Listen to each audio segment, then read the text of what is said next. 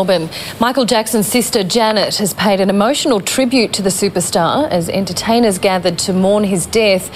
While the family finalises funeral arrangements, the mother of the King of Pop's children has spoken out, claiming he wasn't their biological father. Our US correspondent Rani Sadler has more.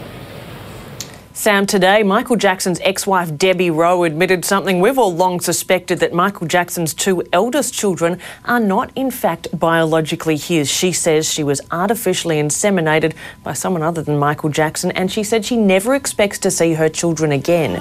Tonight the Black Entertainment Industry Awards were on, and they rejigged their entire awards ceremony to make it a dedication to Michael Jackson.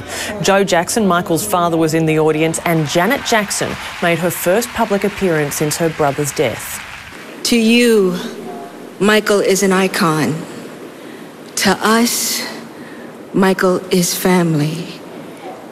And he will forever live in all of our hearts. Sam, today details of the autopsy on Michael Jackson were leaked to a newspaper.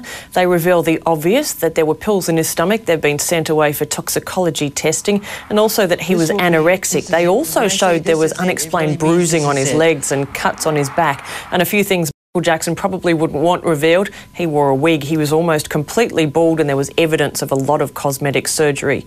3 of Michael Jackson's brothers went up to the Neverland Ranch today, and that's fueling the idea that that's where his funeral is going to be later this week, Sam.